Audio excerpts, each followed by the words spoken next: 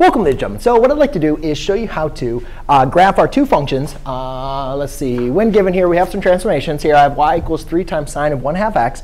And also I have y equals -3 of sine of 2 pi x. Now, what's important about this is, last time we just dealt with the amplitude. Well, now we're going to be dealing with the amplitude as well as amplitude, period, and phase shift. So it's very important, again, to just kind of go back over to them and understand, well, what are they and where do they come from? So what I have here in the black is graph y equals sine of x, which is just going to be our parent graph for the sine function.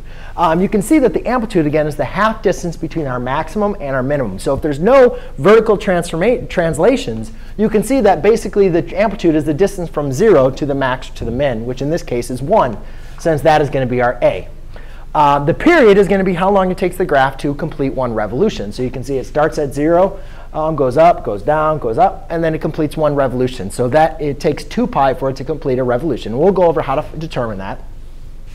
And then the last thing is the x scale, which is going to be basically the distance between each and every critical point. So when we look at the period, there's 4 critical points we have: the maximum, the intercept, the minimum, and the intercept again. And you can see that the distance between each of these critical points is actually 5 critical points. But the distance between each of these critical points is going to be pi halves, which we call the x scale. So there actually is a formula for us to be able to determine the amplitude, period, and x scale for our problems for us to graph. And so what we're going to do is we're going to identify that information first, then I'm going to graph it. Now, I do have 2 graphs here. One graph is I'm going to graph 2 periods to the right, starting at the y-intercept of 0. And then the other one, I'm going to start at the y-intercept of 0 and graph a period to the right and graph a period to the left. Okay? Just so you can kind of get an idea of 2 different ways to be able to do it. Just notice that the scaling that I did for these 2 graphs is not the same as the parent graph, because I am using 2 periods. All right, so the first thing we want to do is always identify the amplitude. Now remember, the amplitude is the absolute value of a, which in this case is going to be 3. That's going to tell us how high we're going to go up and go down from 0 as long as there's no vertical translation. So I'll go up 1, 2, 3, and go down 1, 2, 3. Again, that's 0. OK? Now the next thing we want to do is determine, well, how long is it going to take for the graph to complete one revolution, which is our period. So our period is 2 pi divided by b. Now, what is b?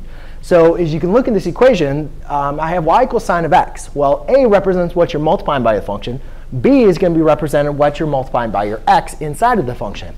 So in this case, you can see I'm multiplying 2 pi by 1/2. So that's going to be 2 pi divided by 1/2. Now, whenever you have a fraction and your denominator, or whenever you have a number you're dividing by a fraction, the best thing to do is multiply by the reciprocal on the top and the bottom. And therefore, you obtain a period of 4 pi. That means instead of the graph doing this in 2 pi, it's now going to take longer. It's actually going to do that in 4 pi. Then the last thing we want to do is determine the x scale. So if we know it takes a revolution of 4 pi for it to complete a revolution, what is going to be the distance between each of those critical points? Well, to do that, all you're simply going to do is take the period and divide it by 4. So I have 4 pi divided by 4, which equals pi. And basically, you can see that I took the period here. I took my scale, and I broke it up into fourths, right? Already, because I know that's how many critical points is. The only thing I don't know is, what is the distance for those critical points? Well, the distance of those critical points is going to be pi. And again, this is not to scale as it is up there, because if this were to scale, you can see from 0 to pi is much larger up here than it is over here. All right? So I'm not really doing it to scale. This would be 2 pi, 3 pi, and then 4 pi. And then we know, hey, at 4 pi, it completes a revolution, right? So let's go ahead and graph what that first period would look like. Well, it's going to start at 0 for sine. It's going to go up to 3 pi, down to intercept, down to the minimum, and back up. OK? Then let's just continue our x scale. 5 pi, 6 pi, 7 pi, 8 pi. Goes up, down, middle, up. OK? So there you go, ladies and gentlemen. That is how you graph. That is how you graph when you have a phase shift or a period of 4 pi. And actually, what that did is that elongated, right? So you can see the period is actually much longer than it was up there for the parent graph.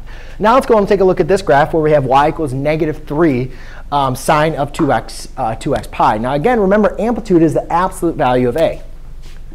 So just because it's negative, that is not going to affect my amplitude. My amplitude is still going to go up 3, 1, 2, 3, and down 3, 1, 2, 3.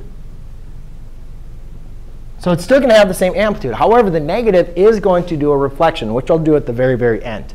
But we can determine what the period is and x scale here before all that. So the period, again, is going to be 2 pi divided by b. Well, here you can see that my 2 pi here, or my b, is whatever's being multiplied by x is actually 2 pi. So that becomes 2 pi divided by 2 pi.